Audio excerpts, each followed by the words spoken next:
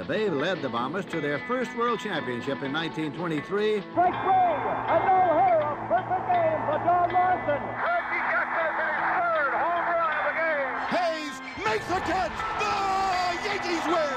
The Yankees are back on top. World champions for the 27th time. When you look at the 1956 World Series, you had the matchup between the two rivals, the Yankees and the Dodgers, and there was a lot of pressure on the Yankees going into this series. The Yankees hadn't won a World Series since '53. That's a long wait for Yankee fans, but they lost the pennant in '54. They lost the World Series to Brooklyn in '55. What made the Yankees a great team through the years was how they avenged a loss. Well, that year we sold the pennant up pretty early. Mickey had a fine year, great year. Heck, you couldn't have much better year than he had. Yes, it was a Triple Crown season for Mickey Mantle as he led the league in homers, RBIs, and batting average, and really became like the poster boy for Major League Baseball that year. Mantle, at age 24, also led all of baseball with 132 runs scored and an OPS of 1.169.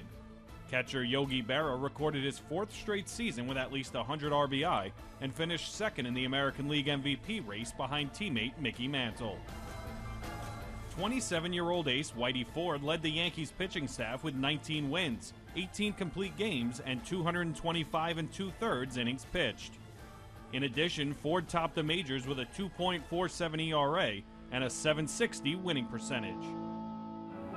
1956 presents an encore performance by the same antagonists who fought it out in a thrilling 7-game series in 1955, the Brooklyn Dodgers and the New York Yankees. Yankees manager Casey Stengel chose Whitey Ford to pitch the first game of the World Series at Ebbets Field, which was kind of an unusual choice because Ebbets Field was a very difficult place for left-handed pitchers. In the last half of the second inning, Robinson gets the first hit off Ford. It's a homer into the left field stand. Game one at Ebbets Field, the Yankees offense really completely shut down by Sal Maglie, the great right-hander for the Brooklyn Dodgers. He strikes out in one of Magley's baffling curveballs. It's the 10th strikeout for the Barber. Maglie had been on a roll. He had thrown a perfect game in September of that year. And he ends up striking out 10 Yankees, winning the first game. Despite home runs by Mickey Mantle and Billy Martin, the Dodgers took a quick 1-0 lead in the World Series. Jackie Robinson and Gil Hodges added home runs for the Dodgers, backing Sal Magley's strong performance and pushing Brooklyn to a 1-0 series lead. That sets up a Game 2 matchup between Don Newcomb, who had won 27 games for Brooklyn during the regular season, and he's matched up against Don Larson, who we would hear about later in the series. In Game 2, the Yankees jumped to a 6-0 lead, thanks in large part to a grand slam by Yogi Berra. Berra connects and the ball goes high and far over the right field wall. 4 more runs, a 6-0 lead, and Yogi has hit the 5th grand slammer in World Series annals. I started the second game in Brooklyn. I didn't do very good. I got a little wild. Casey didn't like that. I didn't either, so I was gone. The Dodgers scored 6 runs in that second inning. Stengel brings in Tommy Byrne, a southpaw, to face left-hand hitting Duke Snyder. There it goes over the right center field screen, and this game is tied 6-6. Stengel pulled his starting pitcher, Don Larson, during the second inning of the game, as Brooklyn's powerful lineup wore out Yankees pitching during a 13-8 victory. For the second straight game, Brooklyn fans have something to cheer about. So here are the Yankees with all this pressure on them to beat Brooklyn after the previous World Series, and they're immediately in an 0-2 hole. They're facing a must-win situation, Game 3, going back to the Bronx Yankee Stadium.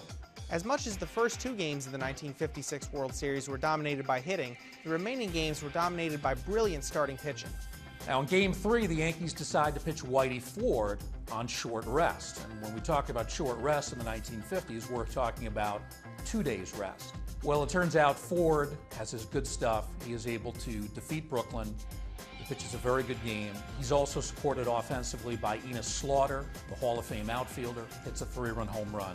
And he propels the ball into the right field stand, scoring Bauer and Berra ahead of him and sending the Yankees out in front 4-2. So the Yankees get the win that they need to have in Game 3. And the Yankees win 5-3.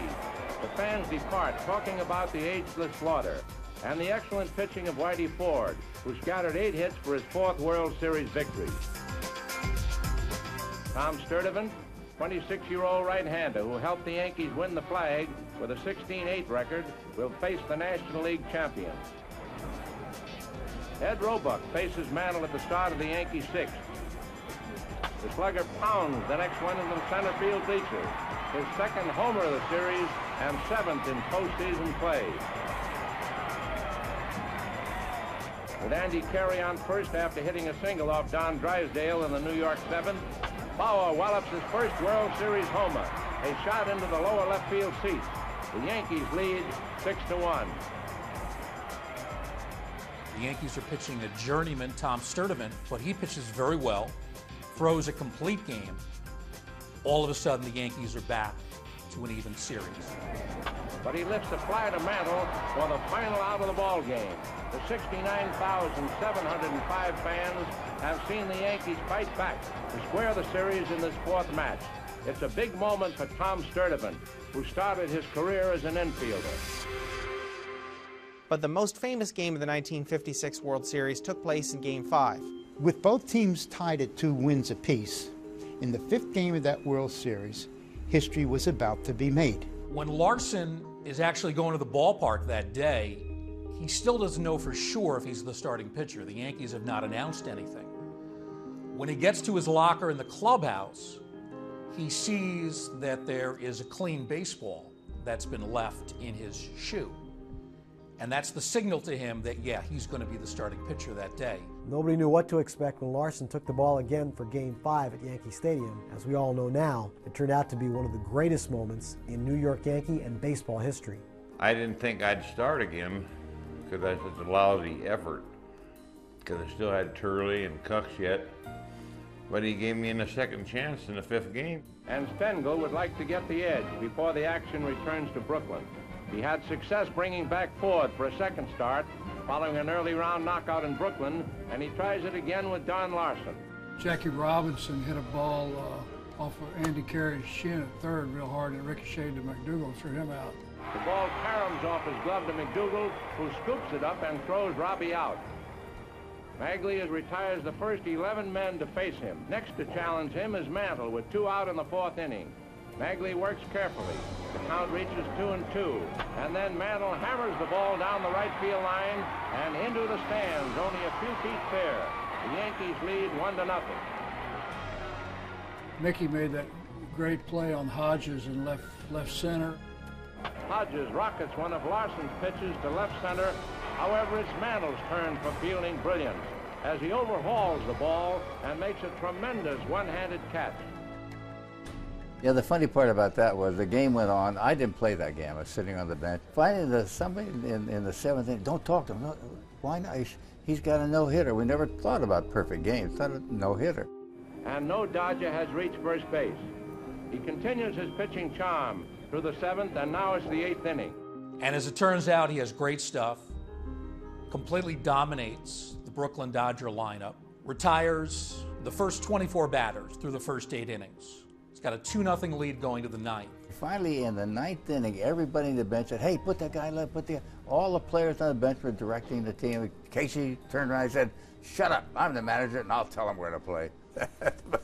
I'll never forget that. Everybody got into the game.